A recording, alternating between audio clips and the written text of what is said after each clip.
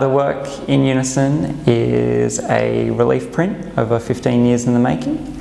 It is created from a section of an industrial wall that has been painted repeatedly by council workers and graffiti artists.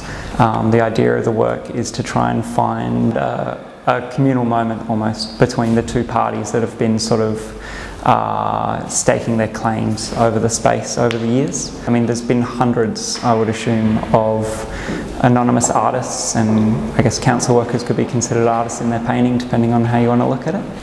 I can't speak for everyone. Personally, I don't think graffiti is fine art. I don't think graffiti is interested in being fine art.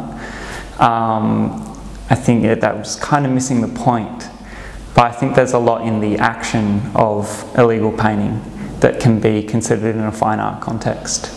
The piece was removed with custom built chisels, and it was attempted over several nights. To win the Print Award is quite surreal. It's something that hasn't entirely sunk in yet.